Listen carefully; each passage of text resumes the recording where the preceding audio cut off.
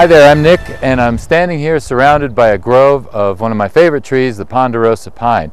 Now, the ponderosa pine grows on the east side of Rocky Mountain National Park and all throughout Estes Park. And one of the great things about this tree is that it supports a population of Aberts squirrels.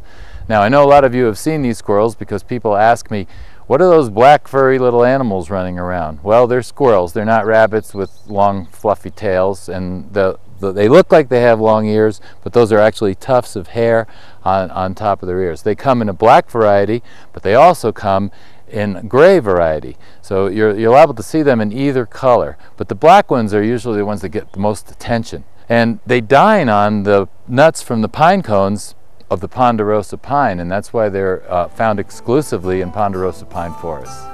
I'm Nick Molle, and this has been another Wild Note.